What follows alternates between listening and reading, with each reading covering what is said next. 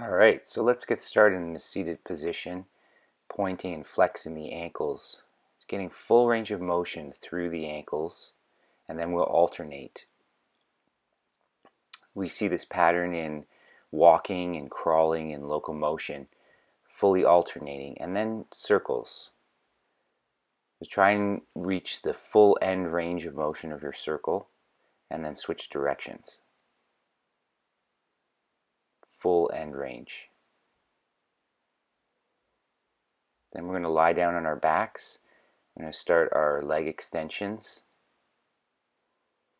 Try to go to the full end range of the movement, keeping your hips on the floor. Completely straighten your legs, and then we'll cross over to the inside. So we'll add adduction. So we're moving through the 6 movements of the hip. When you add adduction, try to keep your hip on the floor and track your leg as far over to the inside as possible. Keep your toes engaged, your feet active. And we're going to take both legs up, and we'll reach for the inside of the legs. Extend the legs out. Lift from the bottom of your belly a little bit to protect your lower back. Keep your feet engaged, your legs straight. And go to the end range of motion. Then hold the outsides of your knees, bend your knees, bring your legs back together. And then we're going to roll to sit up, and we'll come into our 90-90 position. So the knees are at 90 degrees, the hips are at 90 degrees, and we'll start with external rotation on the right side. Then internal rotation on the left side. As you lean back, turn and face the left leg. Then active mobility, so we're going to lift and drop the left leg, trying not to move the right leg at all. You're basing into the ball of your left foot. Then hold that outer range. And then we'll come into the seated horse's stance. We press the outer edges of the feet down, engage the glutes, drop the knees down, and then we do the same thing on the other side.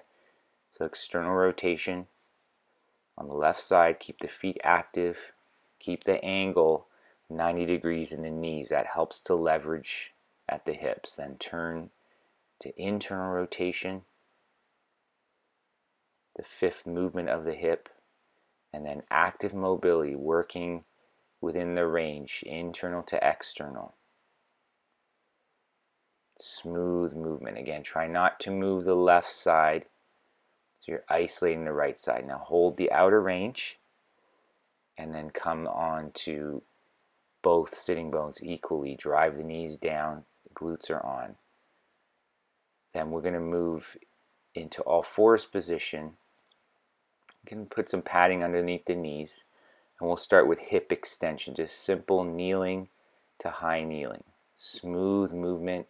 The top of the movement, try to engage your glutes and make sure that your frontal hip points and your pubic bone are level. We're going to add the lunges into that sequence. So from kneeling, so good body control. Try to have the knees stacked on top of the heel. You can change the angle, so varying the angle, working with a fan. Variation, you can lift the back heel to get a little bit more hip extension. Training your balance, your coordination, and different angles of hip extension. Breathing through your nose throughout this sequence so you maintain equilibrium.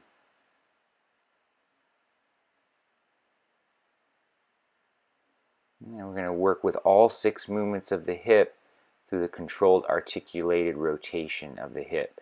So knee comes to the armpit, out to the side, up to the ceiling, and down. And then we switch directions. Try to max out the end range. Lift the leg out to the side, to the armpit, and back down. Try to keep the hip points level as you do this. So other side, big articulated rotation, working with all 6 movements of the hip here. Controlling the movement, engaging the core, reversing.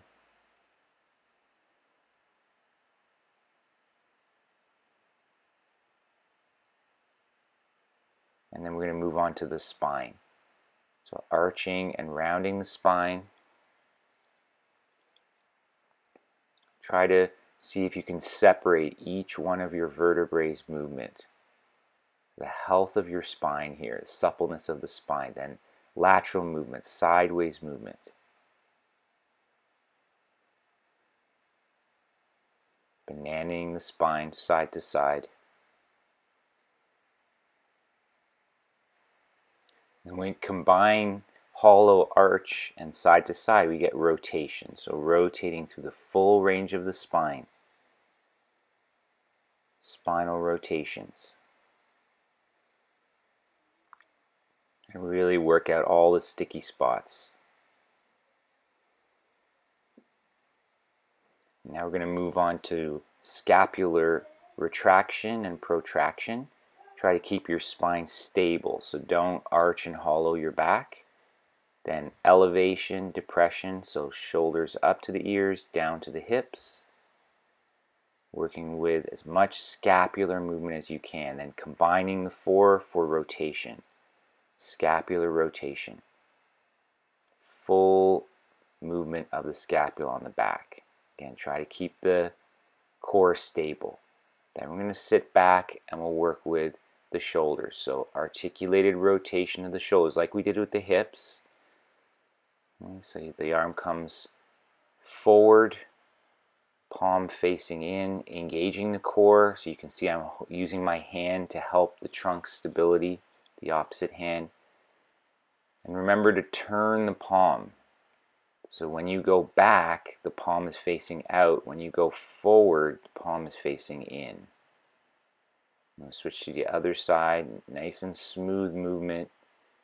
Again, try to get the full range. We're working towards having the movement be in one plane, as if there was a wall beside you. But find the range that is comfortable for you. At first, you might have to go out to the side.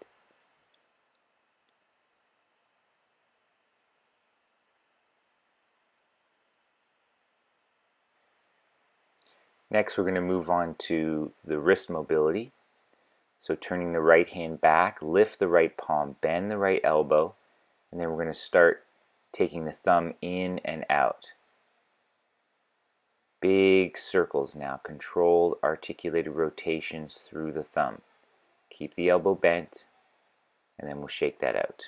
And the left side, moving on to the thumb oppositions, in and out. Try to stretch it in and out as much as you can, and then turn that into a rotation.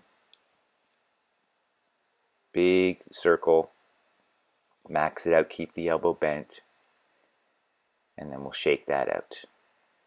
Next, move on to some strength work. So we're going to lift the thumb, lift the palm. Try to keep the shoulders on top of the wrists, and if that's really challenging, bring the knees forward towards the wrists. So thumb up, palm up. Thumb up, palm up. In that sequence, so try not to push off with your thumbs. Next, we're going to put the hands beside the knees and lean forward, and then lean back and lift the fingers up. Try to keep the elbows straight and the palms on the ground. So lean forward, passive range, then active range, lift the fingers. We're working with the flexion at the wrists. We're trying to achieve this 90-degree angle at the wrist so that when we bear weight, there's no impingement.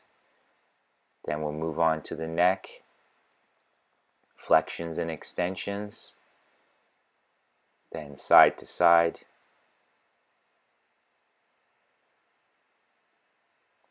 then ear to shoulder,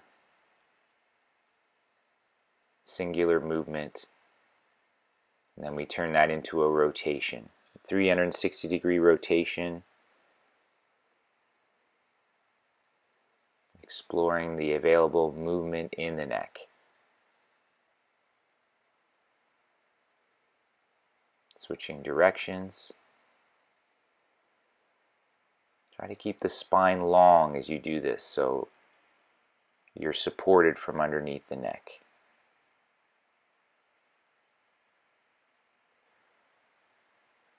So finishing up the last one, And there we have it, right on.